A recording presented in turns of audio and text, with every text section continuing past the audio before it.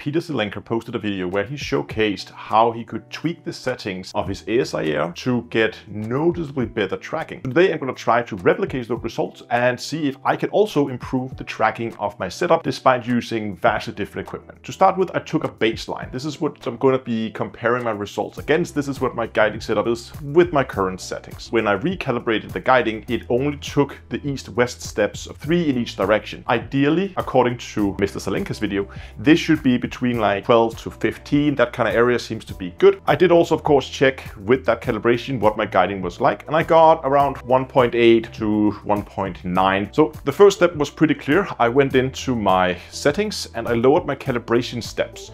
And again, this is just to try and get a better initial calibration. After I did that, I went in and I recalibrated my guiding, and I saw that it now went up to a step of 13. However, when it looped around, it only started at 4. I'm not really sure why I did that, but I decided just to move on and see if it had improved anything, and it actually had.